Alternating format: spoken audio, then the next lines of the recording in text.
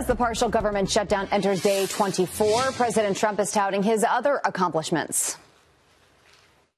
This should have been done by others. If you look at the embassy moving to Jerusalem, every president promised that. They never did it. I did it. We're doing well with China. We're doing well with North Korea. This was one of the problems. It's our southern border. It's really very sad and very, very dangerous. So are the president's accomplishments being lost in the shutdown shuffle? Here now to debate that is GOP strategist Ford O'Connell and Iona College professor Dr. Jeannie Zaino. Thank you both for being here. Appreciate it. Ford, I'll start with you. I mean, look, the partial shutdown is affecting a lot of people. There are people who aren't getting paychecks right now. So on one hand, I think it's fair that a lot of the attention is on this right now. Well, look, I think that it's fair that there's a lot of attention on this, but you have to remember, from a booming economy to improved trade talks to China to getting our vets better care, there's been a lot of positive developments for President Trump in America. And despite the stalemate shutdown and Democrats' attempts to block Trump at every turn, he's continuing to deliver on many of his campaign promises. Jeannie, what do you think about that? You know, I think that the president should take the advice Lindsey Graham gave him on Fox News this weekend. Open the government, Mr. President, and then continue to debate the best way to secure the border. It's really not that tough to do. And the idea that Democrats are distracting, the president himself has used this as a way to gin up a controversy. Open the government and then debate border security. That's what the Democrats have been saying. That's what his own Republican colleagues in the Senate, including his close ally Lindsey Graham, have said over the weekend.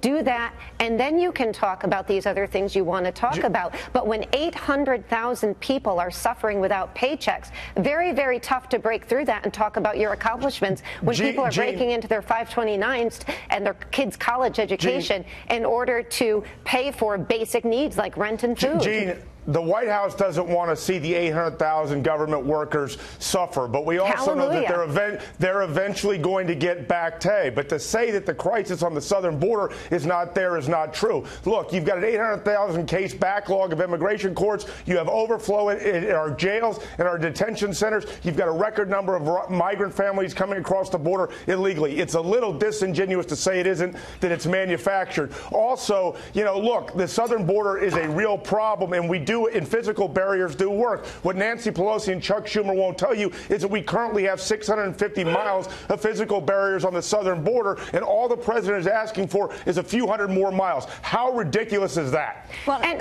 can I interject for a second here, guys, because I just want to respond to something that Ford just said. You know, I understand the argument of people will receive their pay at some point, but I also understand a lot of people don't have extra money lying around. A lot of people live paycheck to paycheck, and so right now, those people are struggling. So the question is, how do we get this negotiation done? How do we get everybody on the same page sooner? And Jeannie, as we go to you, I mean, you do look at some jobs numbers here, and there were 312,000 jobs added in December. So there is something to be touted about these accomplishments, but there's a lot going on right now. Yeah, absolutely. And I just want to take exception to what Ford just said. I never said the crisis was manufactured. What I said was open the government, Mr. President, put 800,000 people back to work, allow them to pay for their food, their rent, their kids, and then debate border security. Border security is critical. The Democrats have been funding it for a very, very long time, and they should continue to.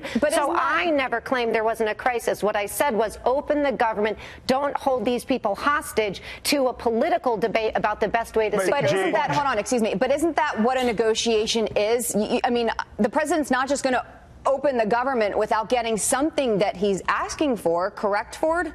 That's absolutely correct, Jillian. And also, Gene and I are both old enough to remember 1986, Ford, where basically we gave amnesty and then border security never came. And then in 2006, you passed the Secure Fence Act. Democrats took over Congress, then basically gerrymandered that law such that that money couldn't be authorized. We've seen this play over and over. Every time the Republicans give in to what the Democrats want, we never wind up with border security, and that's why we are where we are. Well, we are out of time. We appreciate you both being here, Jeannie and Ford. And look, I mean, nobody wants to see people out of a paycheck right now. Nobody wants to see a partial government shutdown. But the president did run and win the presidency on border security. So there is a lot to be said for that. And we will certainly be watching this and see what happens. Thank you both for your time. Thank you. Thank you.